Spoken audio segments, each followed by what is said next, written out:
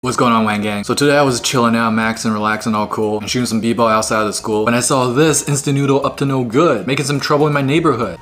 Boom! So I moved it to my house. Emperor Taste. Can y'all see that? This mysterious noodle is made for emperors. My last name is Wang, and Wang in Chinese means king. That fits right in with the meme culture of today. Boom! I don't know anything about this except there's probably chili in here. Oh, it's just one of those Asha noodles. Soy sauce, scallion oil. My man, the emperor out here eating Asha noodles 3,000 years ago. Nothing special, bro, unless these are the best darn Asha noodles we've ever had on this channel. Let's get it. Ooh. That's smelling so fire.